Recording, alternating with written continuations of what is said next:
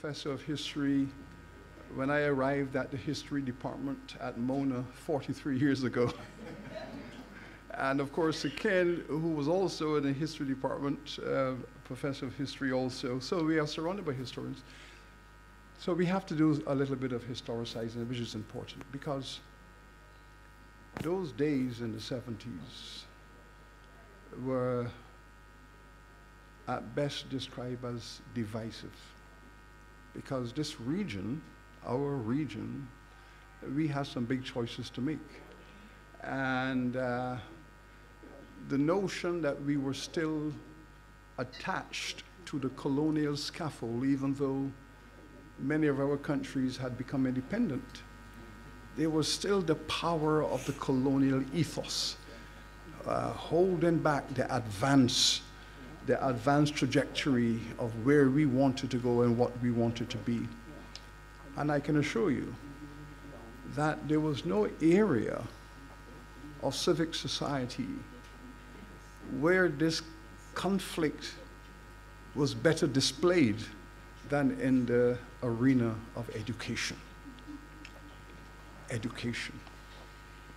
How do we come to terms with what was clearly a colonial education system and process, and how do we launch our children and grandchildren into an arena of national, regional, historical studies and social studies based on the comprehension of their own domestic reality. Those were interesting days, and CXC emerged within that context. When I returned to the Caribbean in '79 and came here to Jamaica, the debate was still raging. The debate was still raging that this CXC thing is going to undermine education, perfectly good education in the Caribbean. And this movement towards examinations, local examinations, is going to be a dumbing down of education. The jury was still out. It was still raging back then, which speaks to the power of 300-400 years of colonial domination. It was a long experience with colonialism, and we were just getting our heads to lift above all of that to see a different future. So that's the historian's part of it. I am here to say a few words as chairman today, because my task is to assist the institution in going into the future, even more so. We are perfectly clear about the historical past. What we have to do now is to focus and lead this institution into an even more glorious future. We have all the skills to do that. We have the consciousness. We have the public support. And we are, as we would say, batting on a good wicket at this time. And we were tested, as you know, in the COVID pandemic. We were truly tested. Across the region, we were tested. But we faced the facts. We examined the reality facing our communities, our families, our schools, our children. We looked at it fully in the eye, and we made some good decisions to get through that period. And now we have to continue to do that, always to be vigilant, to be agile, and to do what is in the best of the children and the families of this region. So we're focused very much on the future as we historicize. So, Mr. Chairman, you should never say to a historian, you have 5 minutes. It's always a danger that something might go wrong. Thank you very much. Thank you.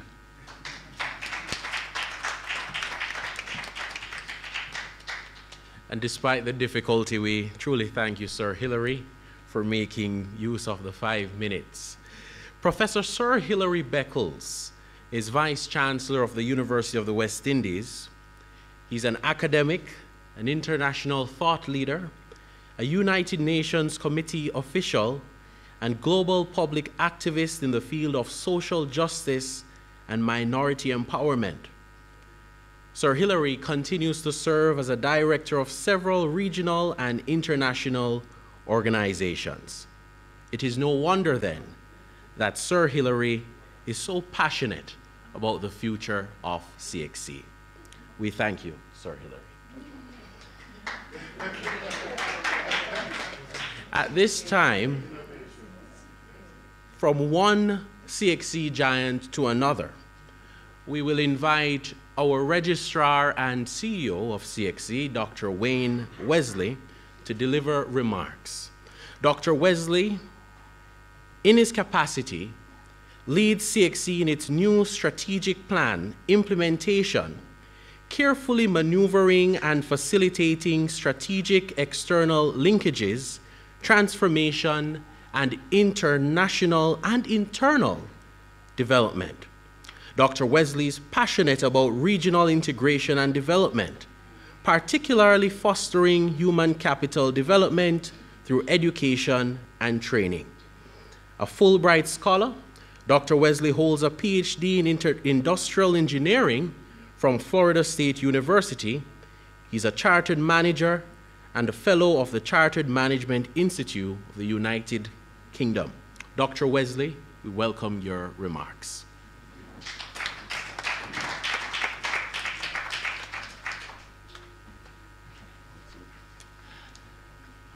Thank you very much, Travis. Sorry.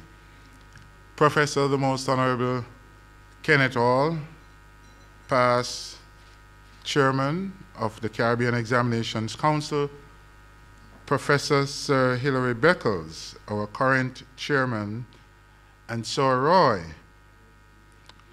past Chairman of the Caribbean Examinations Council, Mrs. Maureen Dwyer, Permanent Secretary Acting, other Permanent Secretaries online and listening to us today, our distinguished pioneers, Professor Neville Ying, Mrs. Irene Walters, Mr. Cliff Hughes, our distinguished student who I told him that coming here today I would actually print his certificate and have it on display.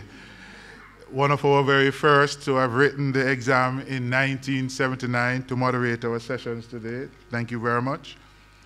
Members of staff, our pro-registrar and members of the executive team, senior management and staff, members of council listening online, members all over, students, accept greetings this morning. The pleasure is mine to bring remarks to this auspicious occasion. Standing in the presence of these stalwarts is certainly a moment that you just can't imagine and create in any sphere of life quite easily. CXC, we are at 50, represents the Council's celebration of Thanksgiving, honoring the past, recognizing the present, and visioning the future. Today's event, CXC at 50, the Pioneers Viewpoint, provides us with an opportunity, an extraordinary opportunity, to share in the conversation with some visionary pioneers who contributed to the establishment of the Caribbean Examinations Council. 50 years ago, a body of pioneers set out to achieve one ambitious goal, driven by a passion for Caribbean excellence, a firmly rooted belief that one can be more if one dares to try. This group of Caribbean educators envisioned the first examinations body of the Caribbean, by the Caribbean, and for the Caribbean. Today, CXC is hailed as one of the finest success stories of the Caribbean people, working together to enrich the region. In 1972, the agreement establishing the Council was signed in Barbados by the governments of 15 English-speaking Caribbean territories. The signing of the supplementary agreement in 1973 created an administrative and operational center in Jamaica called the Western Zone Office. The Council held its first meeting under the chairmanship of Dr. and later knighted Sir Roy Marshall, the then Vice Chancellor of the University of the West Indies in Barbados, commencing the 50-year journey of the Council to this day. Today, CXC comprises 16 participating countries: Anguilla, Antigua and Barbuda, Barbados, Belize, British Virgin Islands, Cayman Islands, Dominica, Grenada, Guyana, Jamaica, Montserrat, St. Vincent and Nevis, St. Lucia, St. Vincent and the Grenadines, Trinidad and Tobago, Turks and Caicos Island, and the organization also collaborates with countries in the Dutch Caribbean, such as Curacao, Saba, St. Eustatius, and St. Martin, as well as Suriname. We recognize the contribution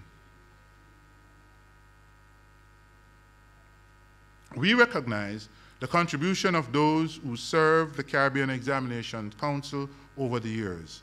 Firstly, the dedicated staff, past and current, teachers and administrators, and in fact, in my discussion with Sir Roy, he really wanted us to pay close attention to teachers and senior administrators who, during that period, did a lot of work, and I'm quite sure Professor Ying will speak to that, in ensuring that the Caribbean Examinations Council was established.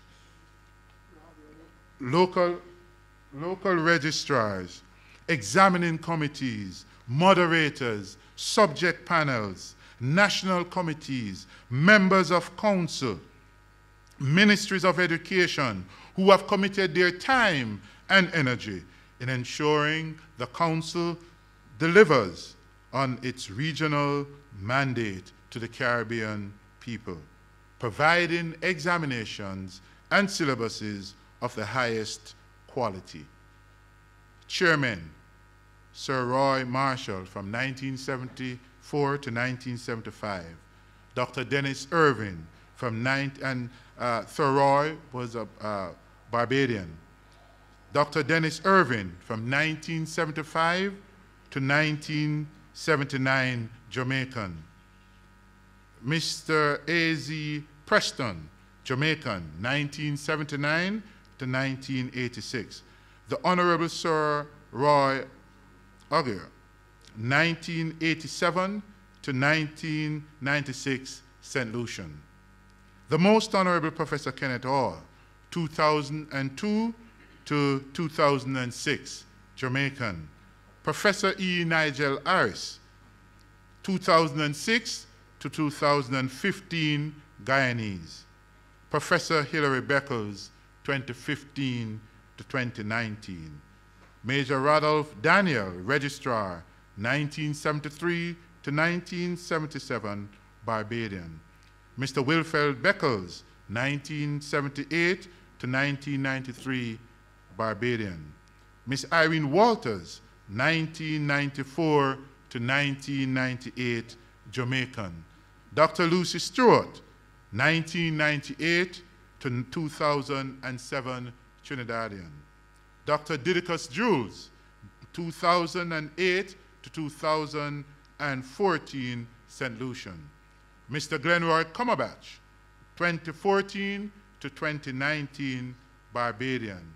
And yours truly, the current registrar, Jamaican. Irene has the pleasure of being both registrar and pro-registrar. She served as pro-registrar in 1974 to 1993. Mrs. Marcia Stewart was appointed officer in charge at the time no registrar was in place. We have Jennifer Cheeseman, 1997. We have Faye Saunders, officer in charge, again, vacancy existed. Dr. Stafford Griffiths, 1999 to 2005, Guyanese. Wesley Barrett, 2005 to 2009, Jamaican. Glenroy Cumberbatch also served as Pro Registrar 2015 to 2021. And now we have Dr. Eduardo Ali, 2021 to present, Trinidadian, serving as our current Pro Registrar. These are stalwarts on whose shoulders we stand. 50 years ago, our founding fathers had the insight to make sure and saw the need for unity among us to overcome a common challenge of our education system to become regionally relevant to our culture, economy, systems of government, and our identity as a Caribbean people. We look forward to the future. CXC is transforming for greater regional impact. Accordingly, our vision is to become a digitally transformed enterprise, providing quality, relevant, and globally recognized educational services. It is envisioned that CXC will continue to remain relevant to regional development within the construct of an inclusive, flexible, and progressive assessment framework that allows for certification and recognition of critical competencies attained by candidates to become productive citizens of the region engaging the global economy. Our discussion this afternoon, or this morning, brings focus in highlighting the foundation which was laid.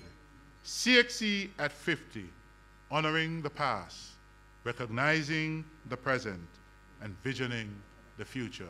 May God continue to bless the Caribbean Examinations Council, our noble institution.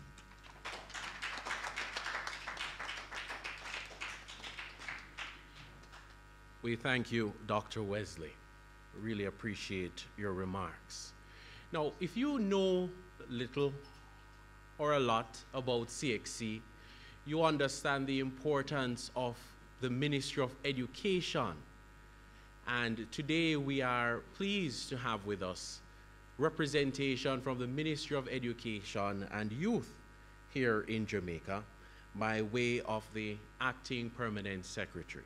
Now, Mrs. Dwyer, we're just going to ask you to allow us to properly introduce you. We know you're ready to share your remarks with us, and we really look forward to hearing your remarks. Now, Mrs. Maureen Dwyer is the Acting Permanent Secretary in the Ministry of Education and Youth, Jamaica. Prior to assuming responsibility for that office in October 2021, Mrs. Dwyer worked in her substantive role as the Chief Executive Officer and Chief Inspector of Schools in Jamaica during the previous 10 years. She has over 35 years' experience in the delivery and evaluation of educational services in Jamaica and the Caribbean. Mrs. Dwyer has served as a classroom teacher, education planner, territorial education officer, and chief inspector of Jamaican schools.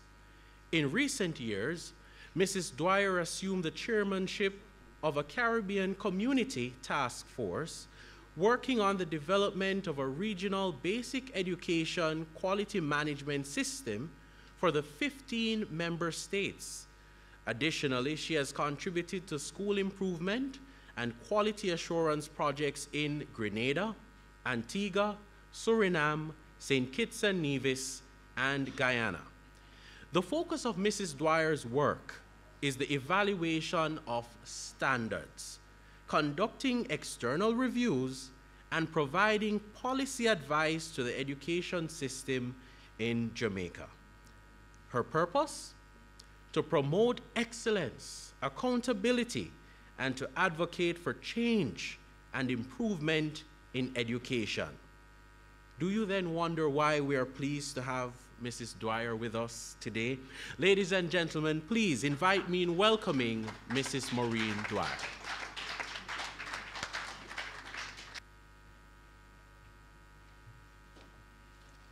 Thank you so much, Travis. It was worth the wait.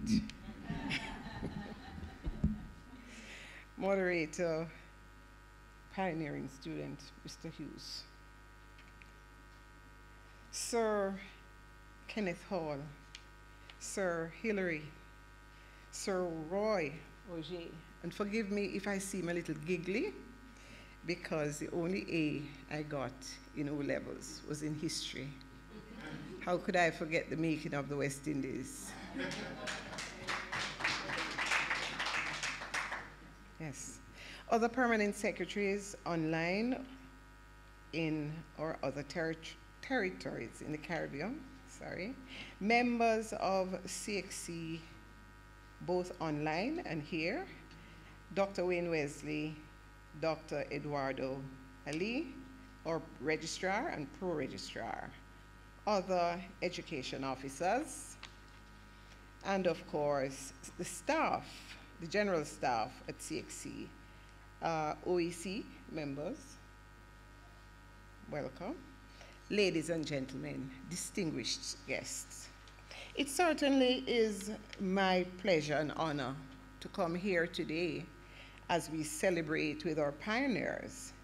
I bring you greetings on behalf of the Ministry of Education and Youth, and I want to congratulate CXC, the institution, but I must, more than anything else, congratulate the visionaries, the pioneers, the persons who had confidence that it could happen.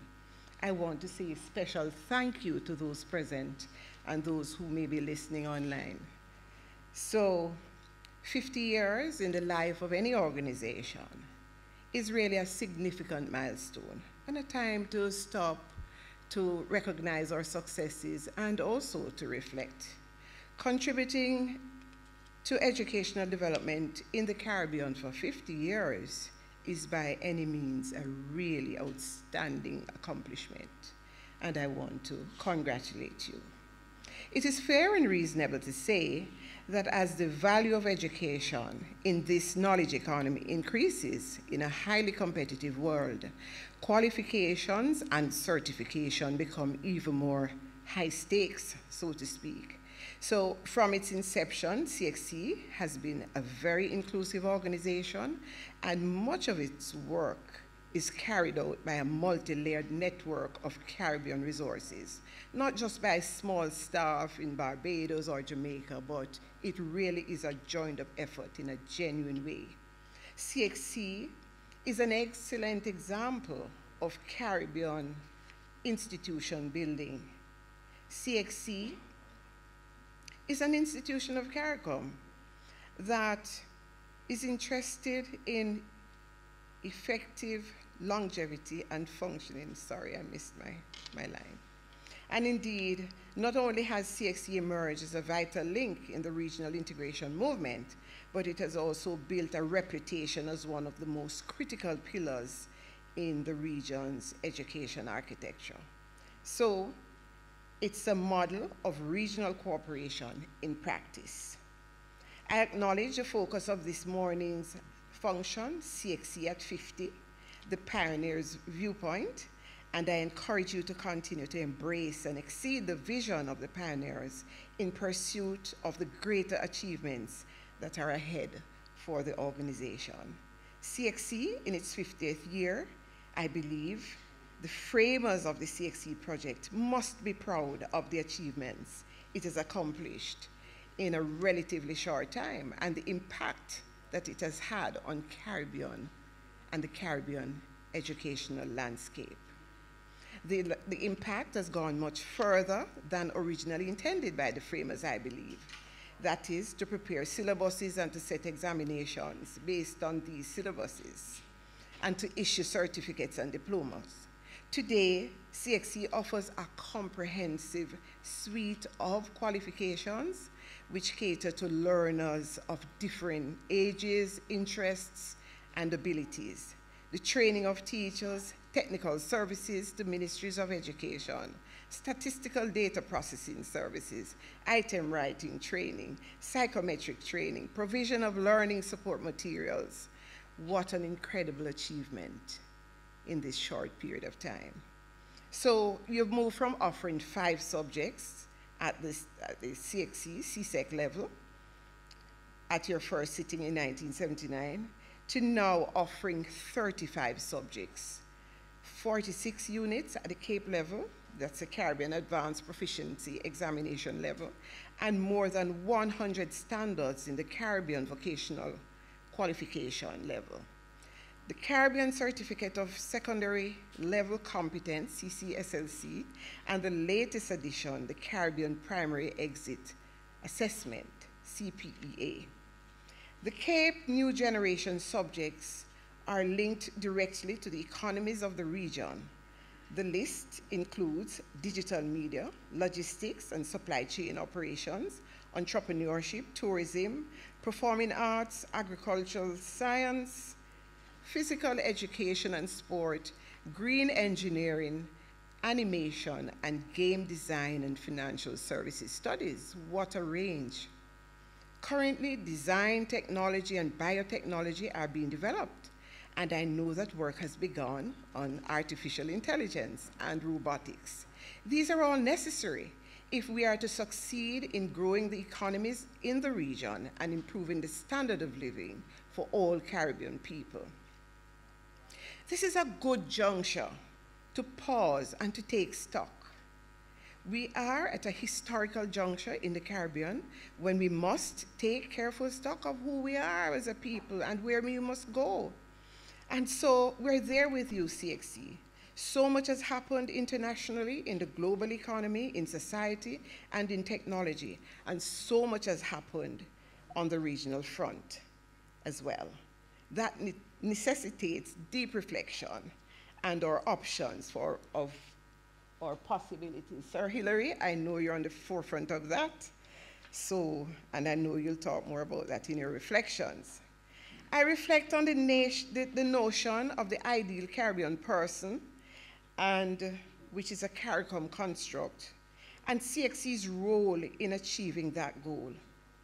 We're a good way along the way, but we cannot rest. I believe continuous self-assessment must be undertaken to ensure the relevance that you talked about, Registrar, in the assessment systems as we go forward. And so let me applaud you, Pioneers, as CXC continues to implement its vision to assure human resource competitiveness in the Caribbean. And I want to also applaud you for your willingness to innovate. We noted how you pivoted during the pandemic when we had difficulties across the region. We noted how you pivoted when there was a volcanic eruption in one of our sister territories, and how you managed that to the benefit of our Caribbean people.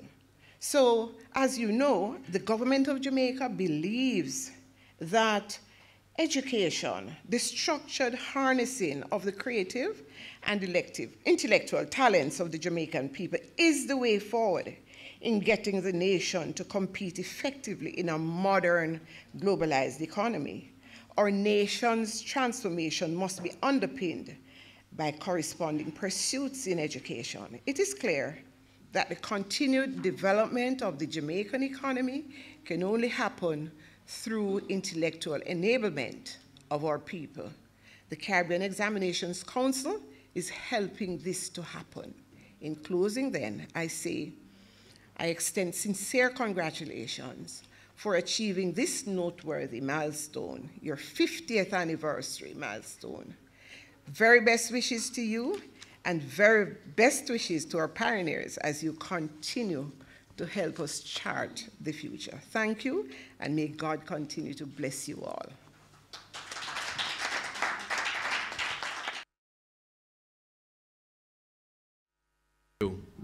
Mrs. Dwyer. there is no CXC without the ministries of education around the region. Wouldn't you agree? And so we are grateful for the support of the ministry. Now, do you remember my remarks earlier? It is your story, my story. It is the Caribbean story.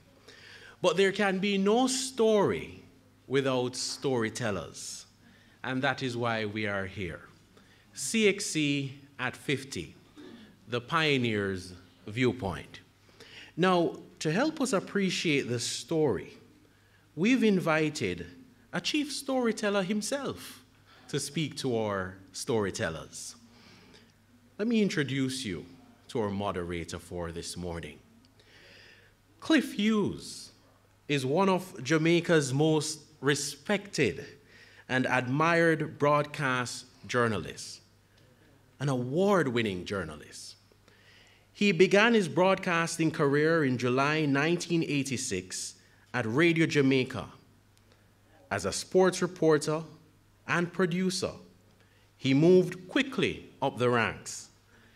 Within 4 years, he had risen to the position of chief sub-editor and presenter in a highly skilled and competitive broadcast news environment at Jamaica's oldest communications group. Now see if you can spot the link to CXC here. Mr. Hughes won the prestigious British Foreign and Commonwealth Sir Egerton Richardson Scholarship in 1990 to pursue postgraduate studies in communications policy at City University in London. He left City University with a postgraduate diploma. Mr. Hughes graduated with an upper second-class honors degree in mass communications and social sciences from the University of the West Indies Mona campus in 1986. Prior to that, he graduated at the top of his teacher education class of 1982 at Excelsior Community College. From there, he taught geography, social studies, and government and politics at the GCE advanced level for 6 years. Cliff Hughes won the prestigious National Journalism Award, Journalist of the Year for 2 consecutive years in 2003 and 2004. His program, Impact with Cliff Hughes, won an Emmy Award from the National Academy of Television Arts and Sciences in the United States. Impact won the Emmy Award for the incisive, cutting-edge cinematic interview, The Search for Answers, the Malvo exclusive insights. The award was presented in the category Outstanding Investigative Reports in 2003. Now, we could stay all morning and speak about Mr. Hughes, but we won't. But ladies and gentlemen, please allow me to introduce our moderator for the storytelling session, Mr. Hughes.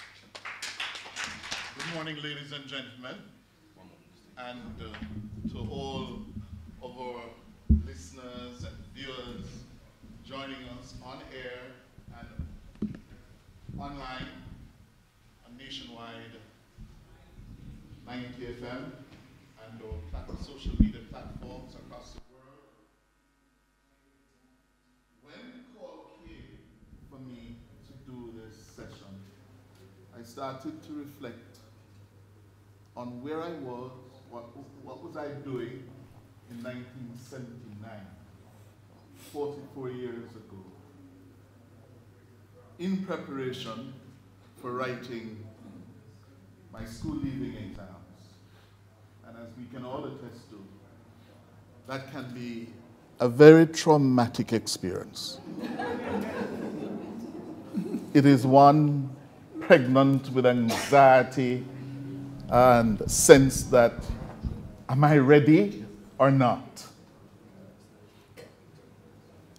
I was at Excelsior in 1979. It was a year of ferment, social and political turmoil, economic challenges, a Jamaica that was then entering its 18th year of independence, political independence. It was the period of the 1970s, when we were at the peak of the ideological struggle in Jamaica. We were a country virtually at war with ourselves, politically and otherwise. We were going to high school at the time when you could not escape or hide from what was happening in Jamaica. Mountain View Avenue was a hotbed of political, should I say, rivalries or war? And, but it was the best and the worst of times. Looking back as a student, it was the best and worst of times. Yes? You were learning about not only yourself, but your country and your world. And it was a time when we had fun, yes, but we were also challenged as young Jamaicans. And when I look around me, Sir Roy, I met you long ago. Reading Making of the West Indies. Maureen, I didn't get an A, but I got a B. I got a credit for history, right? But it is an absolute privilege to sit in such august company with Sir Roy. And then the other giant of the period, Irene Walter. Yes? The history of CXC cannot be written without these giants. And I want to say, and of course, Professor Neville Ying, on behalf of that initial first cohort of Caribbean men and women. We're no longer boys and girls, we're now Caribbean men and women who have found our place inside and outside of Caribbean society. Thank you so much, Professor Ying, Mrs. Walt, and Sir Roy. Thank you so much.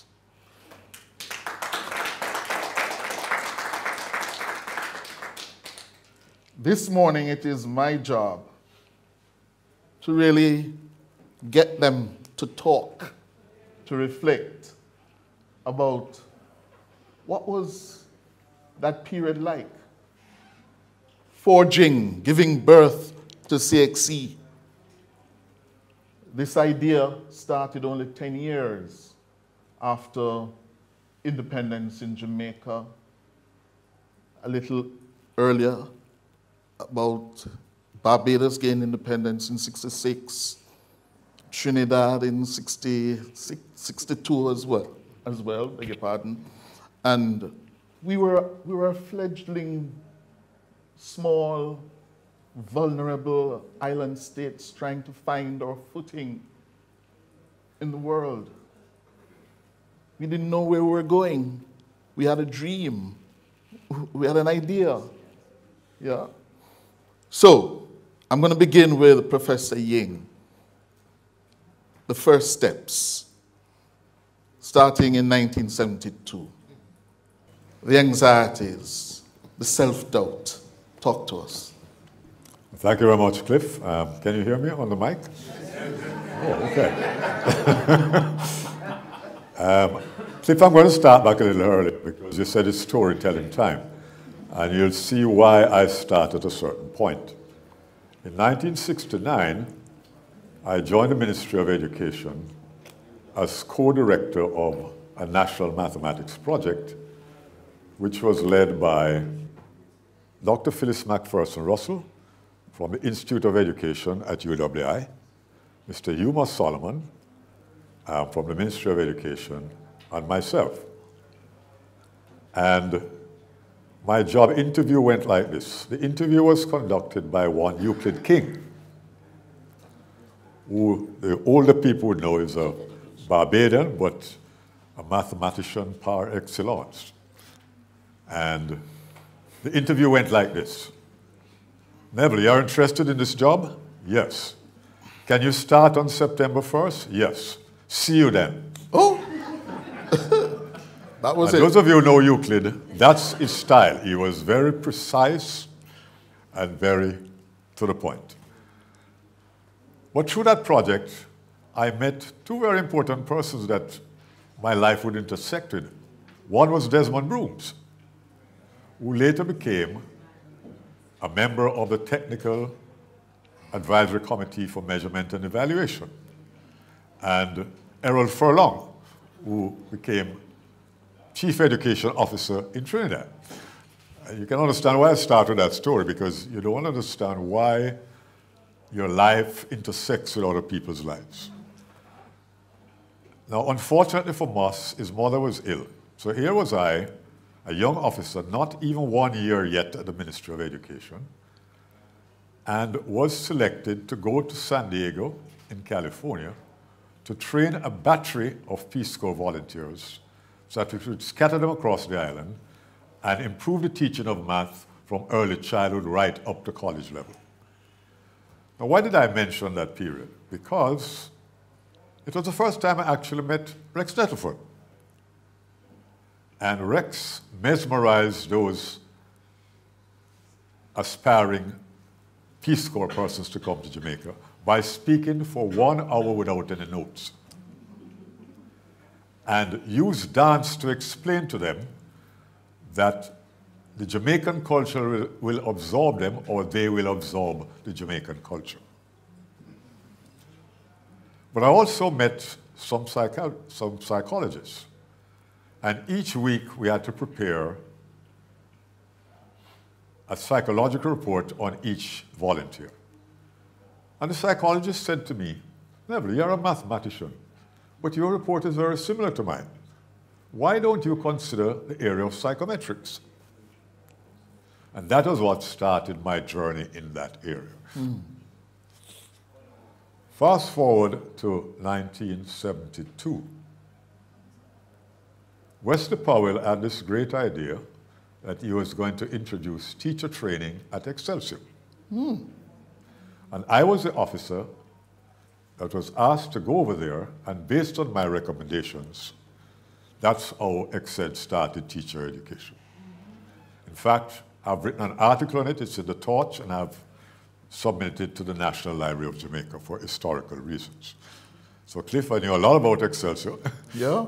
And in fact, I give my students now that I teach transformation leadership, Wesley Powell to study as one of the persons who transformed the education system in Jamaica. But before that, I knew about Wesley Powell's work because Wesley Powell decided that to put Excelsior on the map, he would take students who passed the third Jamaica local exam, put them in Excelsior, and in 1 year they could do senior Cambridge. And the other year, they would do higher schools. So Wesley was to me, one of the pioneers. In '69, Edwin Allen started what was called junior secondary schools. And it was funded by the World Bank, and the schools had to be timetabled in a certain pattern following the World Bank. As a math person, I was charged with going to every school from Westmoreland right back to St. Thomas. And that's how I knew Jamaica, and that's how I got introduced to technical vocational education and subjects which will now become an important part of CXC's, portfolio of examinations that they offer. In '72 also, I went into a period of depression because my job went like this. I went to the ministry twice. PS is here, she can understand that. The first day of the month to tell them what I'm going to do, and the last day of the month to come and collect my check and write up my traveling. One Monday morning I came in and I saw a note on my desk. With immediate effect, report to room 304. Well, the PS know that room 3, the third floor is where everything happens. That's where you have the Minister of State, the Permanent Secretary, the Chief Planner. So from that time, I was desk-bound. But I was now spotted, later on I found out, as somebody of the future, and they put me to be in what was called the Inner Management Group. And that Inner Management Group consisted of the Permanent Secretary, the Minister of State, and the Chief Education Officer. And it was that time that I was now privy to the discussions about CXC and how these brave Caribbean leaders decided that they were going to replace Cambridge and London O-levels with a Caribbean-centric examination. And so that was my first encounter. For the youngsters listening, Professor Ying, the Cambridge, Senior Cambridge, O-levels, tell us a little bit more about where those came from. All of those came from the UK. Mm-hmm. They were United Kingdom examining bodies, like the Cambridge Syndicate, as it was called, and so on. So the good thing about my being involved in that discussion, when they were just at that point of making this very dramatic decision about CXC being the exams that are going to replace, Cambridge and London. I was offered a government scholarship, and it triggered in my mind I was free to select what I wanted to study. And strategically, I said to myself, CXC is going to need somebody in measurement and evaluation in the future. So I selected that area to study. It's now called psychometrics. And that took me off to the University of Maryland. And I showed you a letter that was written by Sir Florizel Gospel in October 1972, which says, here's a young man that we want to be a leader in the Ministry of Education. Take good care of him. All right, fast forward, I came back home in 1975. And a young lady called me. Her name was Irene Walter. Now, I met Irene in 1964.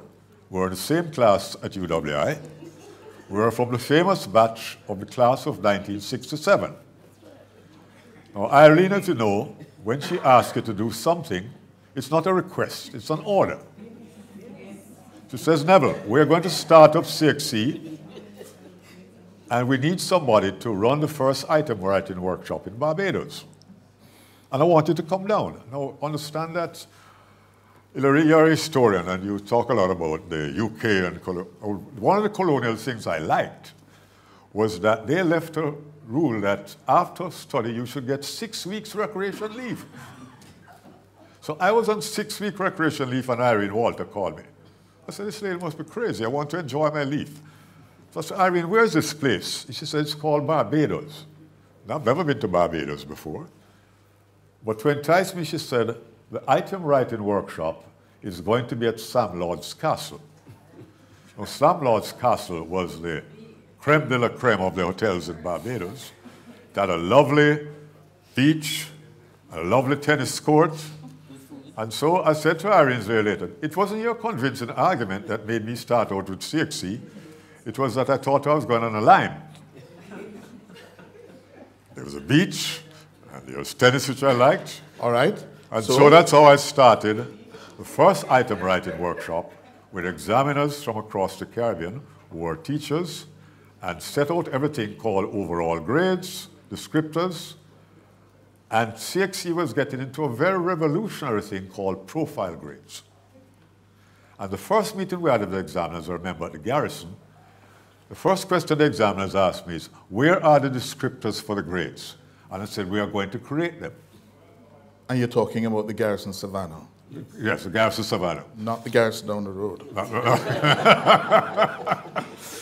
And that was where my journey with CXC began. Yes. But at the same time, Aubrey Phillips, who was then Minister of State, was a Jamaica rep on the council. And then I succeeded Aubrey Phillips.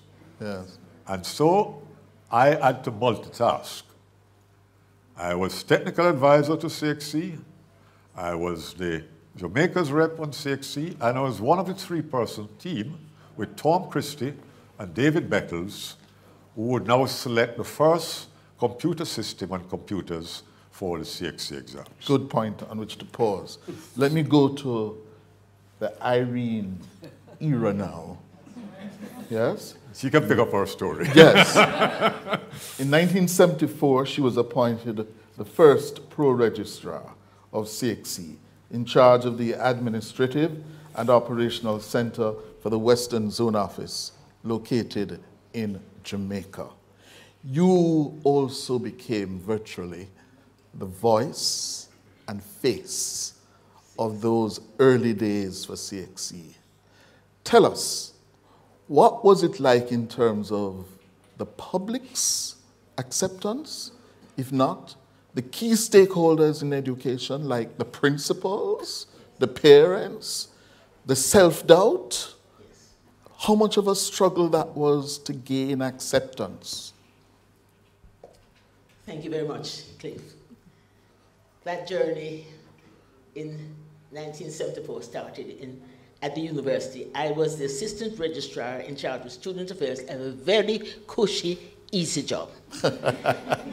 And Sir Roy Marshall summoned me to his office one day and said to me, here is an advertisement from the Cabinet Examinations Council. Please apply for the post. Well, you don't ignore the Vice Chancellor, but in fact I did. And 2 days after the closing of the applications, he asked Joyce Biles to summon me to say, where is the application? Well, you know, of course, you had to write the application, and I forgot about it. And about 9 months later, I was summoned to an interview, offered the job. And CXC negotiated with the council, CXC negotiated with the university to have me start 1 month after. So the 1st of August, 1974, I turned up in 9 Tobago Avenue, a building occupied by the Integrity Commission. Horace Patterson and Mr. Aikman were there, and was shown 2 rooms, a desk and a chair. And that is how my life at CXC started. I called the registrar, and he said, I wish you to be in Barbados next week. And I complied. And in Barbados, that week he said, in the next 2 weeks, please prepare to go to West Africa to review the West African Examinations Council was operated between Cambridge and West Africa. It was not autonomous. The British set the examinations. They allowed the papers to be marked in West Africa. But this was a model that Cambridge was offering us, a joint arrangement in which they dominated, and we were the deliverers of this program. Mm-hmm. Well, thank God for people like Roy O'Shea and Dennis Irvin, because we actually visited the UK and said, thank you, but no. Now, faced with it, in August, I was appointed pro-registrar. In December, it was decided that we were going to do 5 examinations in 1979. And the Western Zone was going to be responsible for the development of all syllabuses and the training of the markers. Here, then, I must pay tribute to the Jamaican, to the Caribbean teachers. Names, I want to mention 2 persons particularly. Mrs. Aiken of Queens and Mr. Wesley Powell of Excelsior, who offered their students as the guinea pigs in that first examinations. I traveled, never said he traveled in Jamaica, so did I. I mean, I was on the road almost every week, going to each school to explain this new examination. But in fact, I saw, although the people were a little diffident, are you going to be able to manage it? They were very supportive, very, very supportive. And principals, principals and parents. teachers, principal, teachers, and then I was thrown with parents. But in fact, the parents usually take the advice from teachers. So once you convinced teachers, yes, then you had the parents behind you. And what were the 5 subjects? I remember doing math, English. What were the other 3? Geography, history, and integrated science. Okay. Yes. Yeah. Yes. There's a story about integrated science that I think must be told because Neville was there. Flo Commission was the panel convener, and the idea was to combine all 3 subjects, physics, biology, and chemistry, into one syllabus. And when we prepared the syllabus document, the proposal, and went to subsec, it was an uproar. The teacher said, no way could we teach these 3 science subjects. And so we had to repair, and that was one of the sleepless nights because we just could not leave St. Lucia without the approval of subsec. The compromise was that we would offer a double award for integrated science, although we combined chemistry, biology, and physics. Mm-hmm. What was the resistance like from industry? First of all, let me just say this to you. Jamaica did not sign the agreement in 1972. Jamaica and Trinidad refused to sign. Why? Huh? Let's hear from Sir Roy. Yeah? Yes, Sir Roy? It wasn't ready to be presented, and they were afraid that we might do it. Oh. Oh.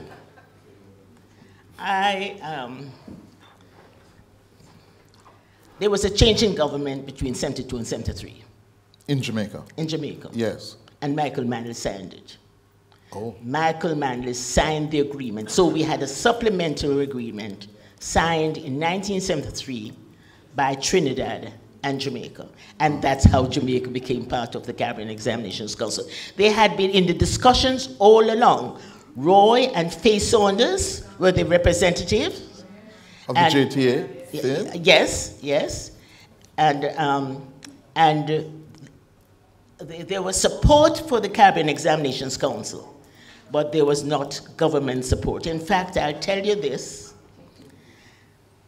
There was, the government of Jamaica at the time brought in a Mr. Carman. Mr. who? Carman. From Cambridge. From Cambridge. Yes. And they sent Mr. Carman as the representative to the meeting in Montserrat. Yes. And therefore, he did not vote to have. In fact, there was some thought of conducting our own examinations, that the Jamaican government would establish its own examinations rather than join with the Caribbean Examinations Council. Take us into those halls. What was it like? Come on, tell us the story. Look here. Those halls, meaning those meetings, yes, rooms. Yes. Tell us the story. Yes. Well, let me tell you one about Mr. Carman. Moderate, shut them up. Mr. Carman. Let me hear Roy. I say, keep Neville quiet. But yes, Irene, tell us, what was it like in Carman, those? when he came to Jamaica, That is when I know about the British tenacity. The permanent secretary decided not to meet her. Go ahead, go ahead. No, go ahead, Prof. And what he did was, he took his files and he sat outside the permanent secretary's door. Yes. Permanent secretary passed him, good morning, good afternoon. And after 3 days, he finally spoke to Mr. Clark. That was in 1972. Go ahead, Irene. Yes. Oh? Mr. Carmen and the permanent secretary.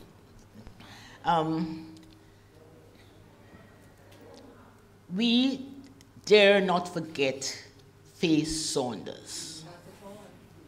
A giant. Faye Saunders carried the torch for the Jamaican teachers and succeeded in convincing the Jamaican government that we should be part of the Caribbean Examinations Council. As I said, Sir Roy and Faye were the representatives at that monster meeting in 1969 that developed the Montserrat Accord, which was signed in 1972. Yes. Why do you tell us? She's sad. Why late nights? No. Trinidad was not supportive. Yes. Initially of joining the Caribbean Examinations Council. I recall, and particularly I'm not sure about the influence of the Roman Catholic Church, but I do remember that when we had a meeting in San Fernando, we did not have the support, because the Roman Catholics have a lot of schools. We did not have the support of the teachers, the institution, the Roman Catholic Church, and the teachers. It was a real battle. And let me then say, again, we need to honor somebody like Anna Mahace, the principal of St. Augustine Girls' School, who threw with Faye, it was like a mafia. Esther Burroughs, Anna Mahace, and Faye Saunders. Mm-hmm. Those three women took the message of a Caribbean Examinations Council to their territories. Thank you. Professor Auger. Mr. Moderator. Yes, sir. Will you allow me to sit for a second? Yes, sir. Put my glasses on. Sure. It says in my hand, 2-1. What is one of your early memories you have of CXC? Can I part from the form of the speakers before me? Sure. I'm only called upon to have one early memory. Go ahead. Okay. I have one early memory. It is the one that comes from being a historian. Yes, you're mic'd. It comes from being a historian. So I'm forced to announce what I hope would later take place when I tried to persuade a smaller group than this one that we have to publish what we have heard so far from these two. Everybody talks about giants. And if I don't do this, and it comes, if you will permit me, I wondered, why did I survive to this age? I belong to a religion in which you are warned, a warning I didn't heed. You are warned that at death you will be in the face of your Maker, who will ask you, what did you do whilst you were alive? And I thought I was fearful of that question because I didn't live a life as a youth that allowed me to think that I could face the God that I believed in with any confidence of being pointed to hair instead of hair. Yeah. When I listen to these two giants, I'm beginning to have some inkling of why he hasn't called me for judgment yet. Because as a historian, I'm finding that perhaps the clue lies in getting these two people and others in order in writing on a page or in print on a page. So one of the things that I'm releasing that I had as a secret in my head is that I want to persuade the council that we have to spend some money producing in some form, preferably pamphlet form, like the ones we produce for the El Segabaya lectures at the university, that people can buy because they'll be, the cost will be what they can afford in an orderly fashion, because we need to adjust some dates between these storytellers. Okay then. Now, I'm interested in the dates because I don't know, there's a whole heap of middle class, decent people, but I'll be known to take risks with verbal states. Some of this conversation remind me that it is fair to compare CXC with the sorts of discussions of abortion and pills and the Registrar General's office and the thoughts of DNAs where paternity is being discussed. Now, since we have a whole lot of decent people here, this is the analogy has to be agreed to be secret in this room, and only to help you see that there are many fathers, mothers, and we need, in the sake of people threatening DNAs to establish paternity, we need to have somebody whom you can trust. Okay. To provide an orderly, because nobody is lying. That isn't what I'm saying, and I hope it's clear. It is, which is what provoked me to come up with the current discussion in the Jamaican Gleaner, which I read, and the Observer, of what are the consequences of DNA paternity when you're giving men paternity leave as well as women. Yes. And fellas are saying, me too, and therefore they want to know who was it. Yes. So I intend, So may I ask you then? no, not yet.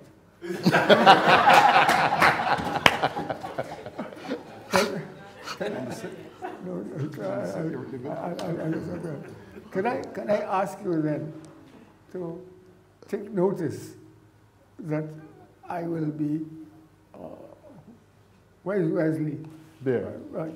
Wesley, I want you to take notice that the circumstances for which you're responsible for this, I will have to bring to you a formal request that we set aside some money for an orderly historian's version of how it happened. Yes, agreed. Right? Because I'm only asked, and I'm perfectly capable of one memory. Because the memory really is what underlies this. CXC emerged bit by bit accidentally. And I want, without hogging this, to tell you that it began with my life as a postgraduate student of the University of St. Andrews, where I did my undergraduate degree, and was awarded a PhD. So since I wanted to work on the Caribbean, and the St. Andrews PhD was neither in terms of monetary or historical material available in St. Andrews, which gets us money from being on the side of the North Sea, which it can make a claim in the warmest part of Scotland in the season when the university closes. And the university takes it seriously. And the university takes it seriously. So it has no hesitation at all in throwing out St. Andrews students early to make room for, in the halls for the tourists it wants to attract. So I was forced to go to London, leave this house, but exist on £19. Right? Impossible. Right? So that is how I got into the Institute of London, the Institute of Education at the University of London, because my supervisor was a Scot, William Macmillan, who had just written, or not just, he had written it 1 year earlier, Warning from the West Indies, which is 1 year before the strike broke out. When the strikes fanned the whole Caribbean from Guyana to Jamaica, and I think the Bahamas. Right. Penguin, which was then the pioneer in the paper book industry, you could buy a paper book, Penguin, for nine pence or a shilling or some absurd price of this kind. Macmillan persuaded them to print Warning from the West Indies. This would have been what decade? The mid-30s, Yes. 30, the labor revolts. Yeah, just before the workers' strike, revolt, just yes. before the strikes. Yes. Right? So that is why the title, Warning from the West Indies. Yes. Macmillan, who was one of the South African Rhodes Scholars, which incidentally reminds me always.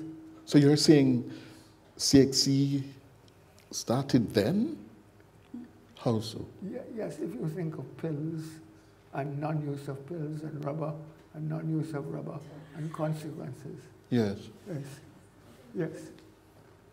So because as a consequence of being in the institute, when the Institute of Commonwealth Studies began, I used to go there because Macmillan said, you can't exist on £19 from the University of St. Andrews, but we can get money from the Colonial Office on the basis of the consequences of the strike and the basis of setting up right.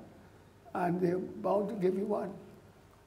And Macmillan had been involved with the marriage of the Zulu princess and the consequences for the Commonwealth of the Zulu beating of the girl for daring to think as a princess of the Zulus, she could go and go. So take us back, Professor, to those debates, those contentious discussions about whether we should go on our own, to leave behind Cambridge and... That is why I'm daring to, with this middle propriety class here, daring to refer them to the current discussion in the newspapers.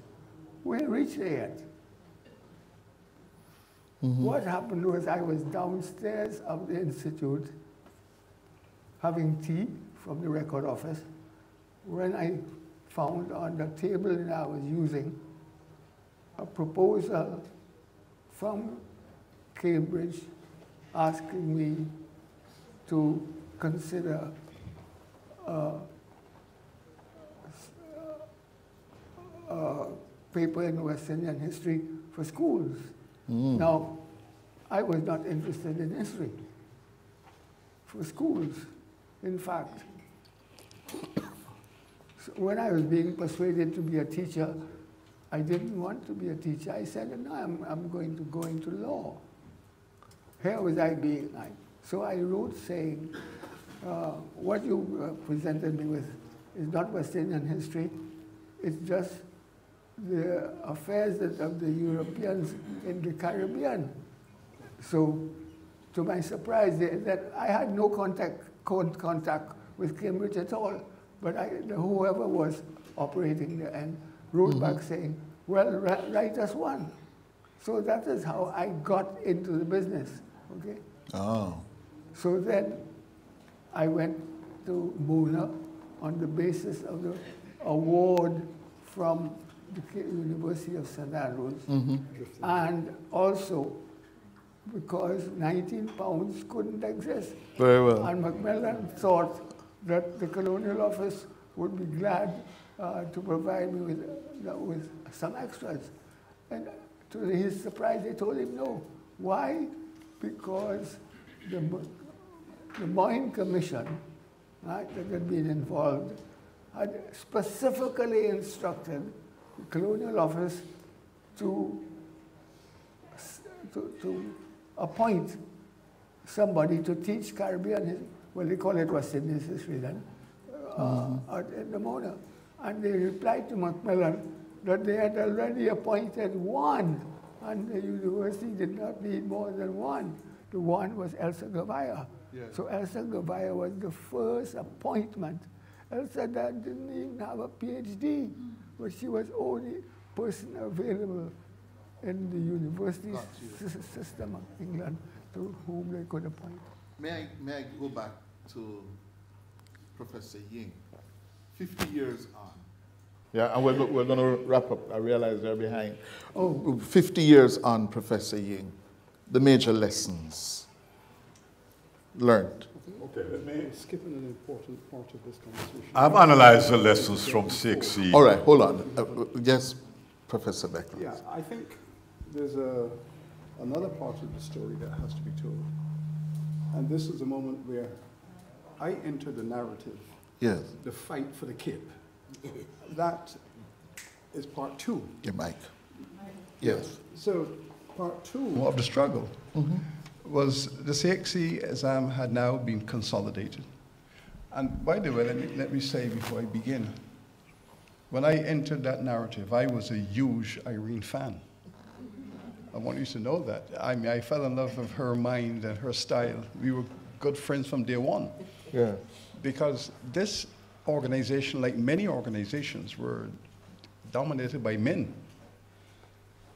And Irene, with her elegance and her eloquence and her sharp mind and her skill, she transcended almost everything. So I entered with this transcendental woman in charge and large and in charge with style. Yes. Okay, and that's important. That's a very important, important observation.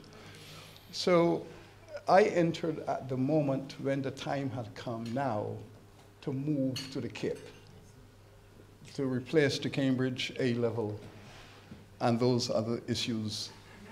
And there was tremendous resistance in some countries that were very comfortable with their Cambridge A-level.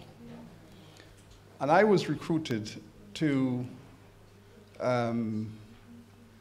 help to argue the public case for the Cape. And I would go around the region making speeches about the need to move to the next level, which was the Cape.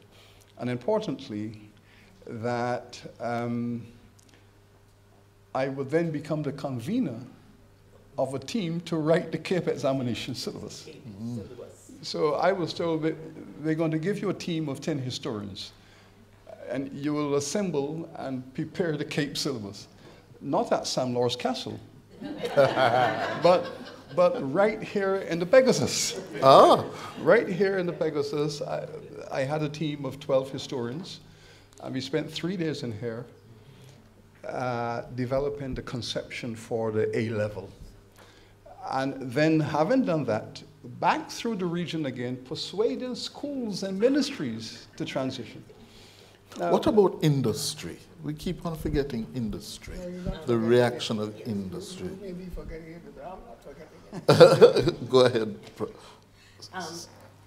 The industry made, well, the teachers and industry made a case for being a membership on the council. The decision was not to involve them at the regional level, but in the national committees. And there was a national committee in each territory. Neville was, of course, Neville has a building named after him with all that money that he earned from CXC entrance fees.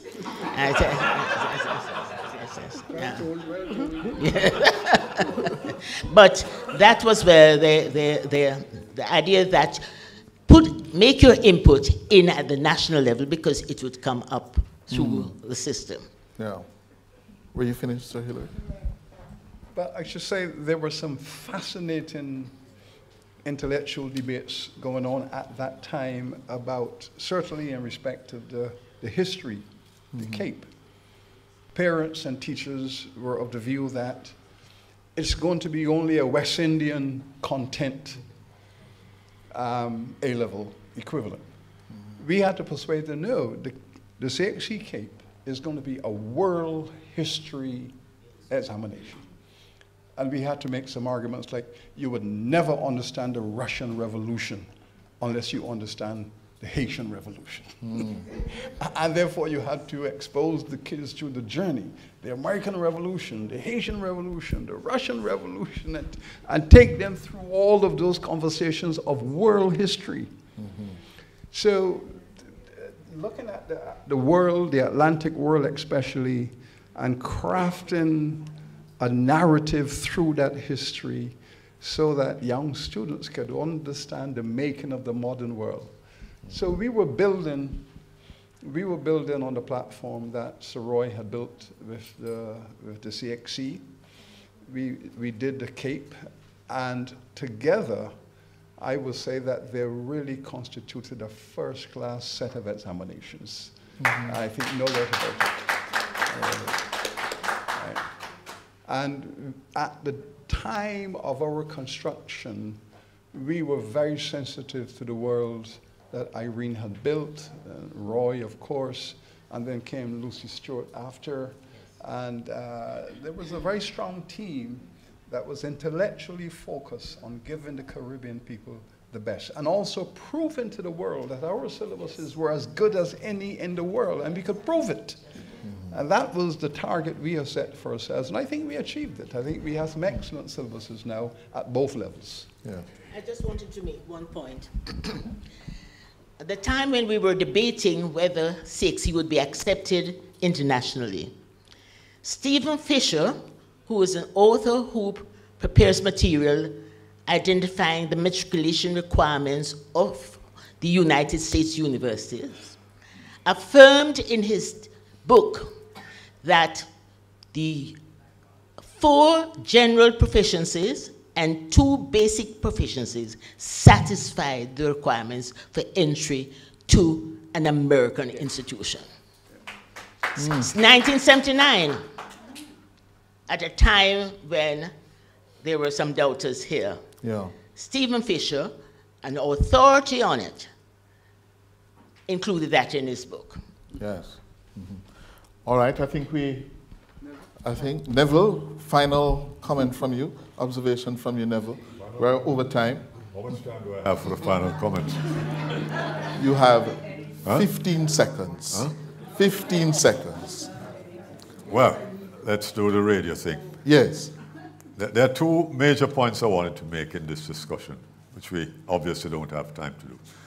The first is, what lessons can we learn from the early days? And secondly, what are the new pathways for CXC going forward? With respect to the first one, there are 2 sets of points I'd like to make. One is that CXC set out to build an entire human resource network. And that network consisted of 2 sets of people: specialists in measurement and evaluation, and persons who brought to the table education philosophy and Caribbean cultural identity. And those 2 things together mixed with how we produced the exam. The second thing about the early days was that they used three what I call servant leadership competencies. Emotional intelligence, because there was a lot of fear and concerns.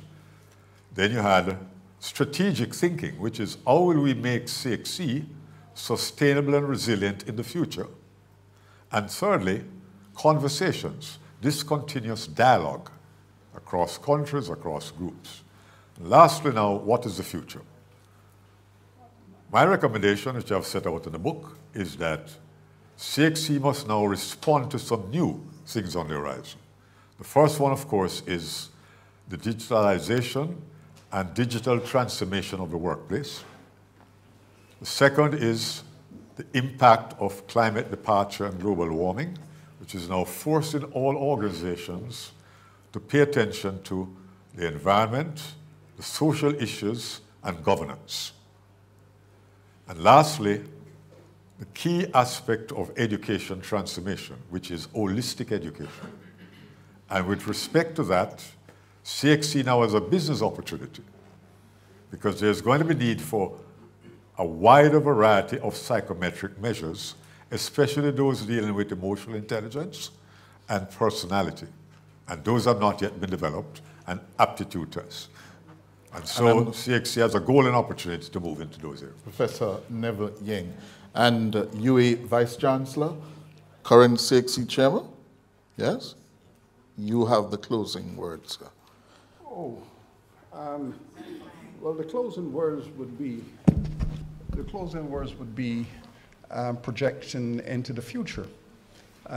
We have done a fair amount of historicizing, and we understand what we have achieved. And as we have heard earlier, we have good reasons to be proud of our tenacity and our vision.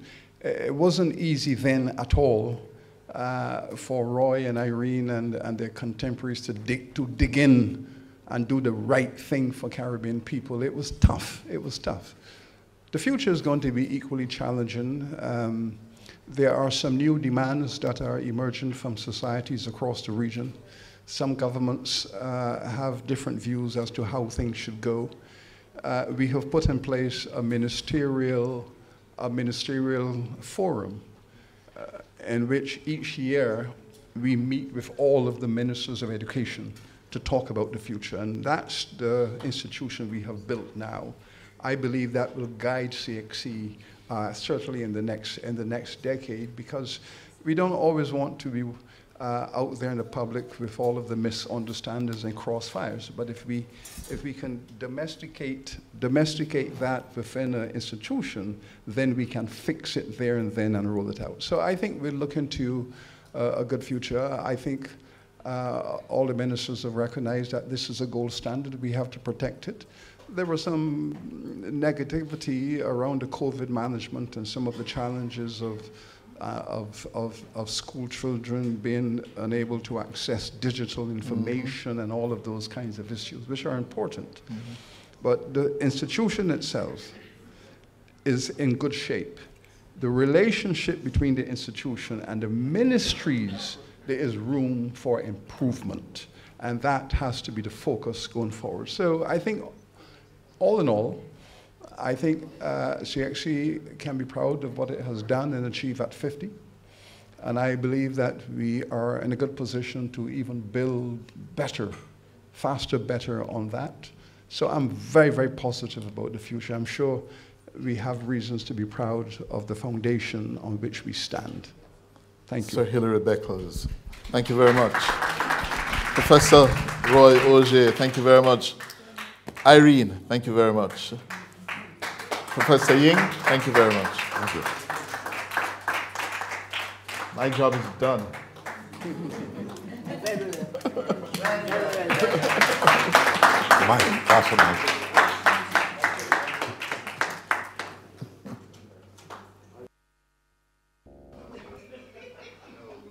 All right. Thank you so much. I think that's fine. I think that's quality television, and we are broadcasting. We are streaming live, so we do appreciate the conversation. Thank you very much, Mr. Hughes, Professor Ying, Mrs. Walter, Sir Roy Auger, And Professor Sir Hilary Beckles, I hope we were all taking notes, and I hope we will all leave here as better storytellers. We do have some tokens that we would like to present to our distinguished storytellers, and we are going to invite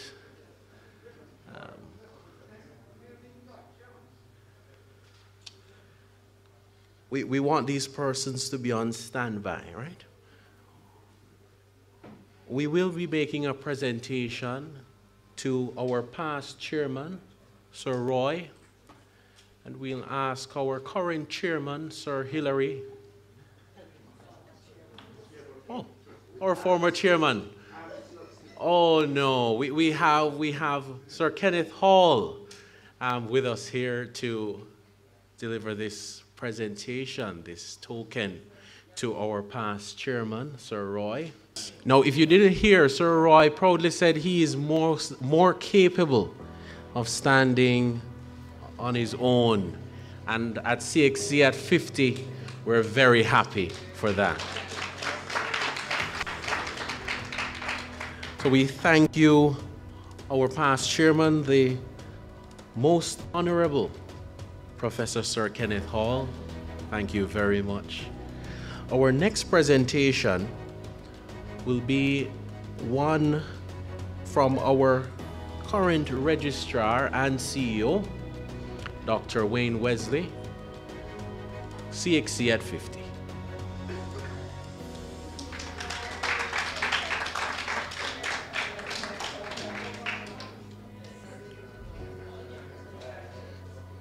Very nice. Thank you so much, Dr. Ali.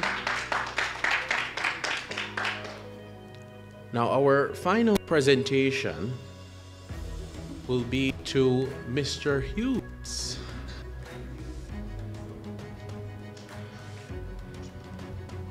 Thank you both. So as we come to the end of our program, we want to thank you once again for joining us for CXC at 50, the Pioneers Viewpoint. Did you enjoy today's session?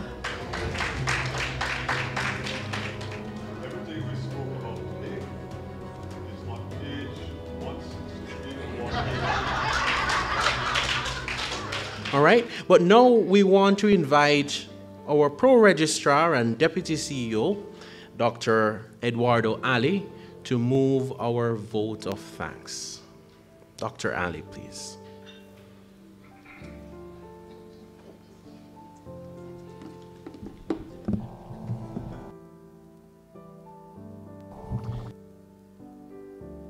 I think it's fitting to say good afternoon, and I'm honored to be here today to have witnessed this event and to hear all of the wonderful recollections of the past. I think we have to chronicle our past to build a vibrant future, and we are indeed grateful to all of you for having joined us today. And so as I conclude, I would like to say on behalf of the chairman and members of council, executive management, and the staff of the Caribbean Examinations Council, ladies and gentlemen, I've been given the honor to bring this ceremony to a close. And therefore, I am going to give the vote of thanks to acknowledge all who have made contributions to this event to make it successful. I'd first like to thank our Syllabus and Curriculum Development Senior Manager, Ms. Jodine Williams, who took us into the presence of God and would have given us an opportunity to know why we are here today. Thank you, Ms. Jodine Williams, for delivering the invocation. And she blessed us with not just the proceedings, but also set the tone that was required for today's event. I also want to give our Master of Ceremonies, Mr. Travis Bartley, here at CXC, gratitude for calmly and judiciously and eloquently taking us through today's proceedings. In his absence, Professor Sir Hilary Beckles, Chairman of CXC, someone whom I've grown to be fond of in my career, thank you for your continued steadfast leadership of the Council and for bringing the opening remarks today, which provided us with insights as to Caribbean integration and the historical archives that would have allowed us to understand why we are here. We are indeed grateful to you, sir, for your remarks, for setting the stage. Our sincere gratitude to you, Dr. Wayne Wesley, Registrar and CEO, for your, not just your presence, but for your leadership in terms of putting this event together. We thank you, sir, for what you've said in terms of itemizing and chronologizing the activities of the Council over its history, but more importantly, recognizing all the leaders, past and present, for the contributions that they are making or have made to this wonderful organization. We also thank Mrs. Maureen Dwyer, Acting Permanent Secretary of the Ministry of Education and Youth, Jamaica, for not just her presence, but her insightful remarks, also, and ensuring that we understood where we've come from, the role that Jamaica has played and continues to play in the context of a regional enterprise and a regional endeavor. Our sincere gratitude to Mr. Cliff Hughes, I'm not sure if he's in the room at this time, journalist and CEO of Nationwide News Network, who eloquently moderated our session today with our pioneers and would have masterfully taken us through the discourse, helping us to create the narrative that was necessary for us to appreciate why we're here. And of course, the interactions with the pioneers who would have allowed for us to really get deeply into some of their own thoughts and their ideas and some of their own personal accounts, which I think helped us appreciate how we can vision for the future. We are indeed grateful to you, all featured guests today, starting with Professor Roy Auger, who is our past chairman of CXC, and who would not remember me, but I sat in his Caribbean Civilization class, as well as his Caribbean History class at Mona campus many years ago, and I had the opportunity of asking him a question at the end of the class because I was having difficulty understanding some of what was being taught because I was not, I did not have the fortune of having had Caribbean history in my secondary schooling. But I want to thank you, sir, because of what you have done then. It has created an appetite in me to look at regionalism and regional integration in the way that I do it now. Thank you, sir. I also want to congratulate and thank Mrs. Irene Walter, past Pro-Registrar and Registrar. There are so many great things the team here in Western Zone have said about you, and I now know why. Your leadership, your stick-to-itiveness, your intellectual capacity, I think has taken not just the Western Zone office really where it should be, but also you've led a strong team, and many of whom are still here with us today, and they are all grateful to see you in flesh with us today. We want to really thank you for what you've done and what you're continuing to do for us.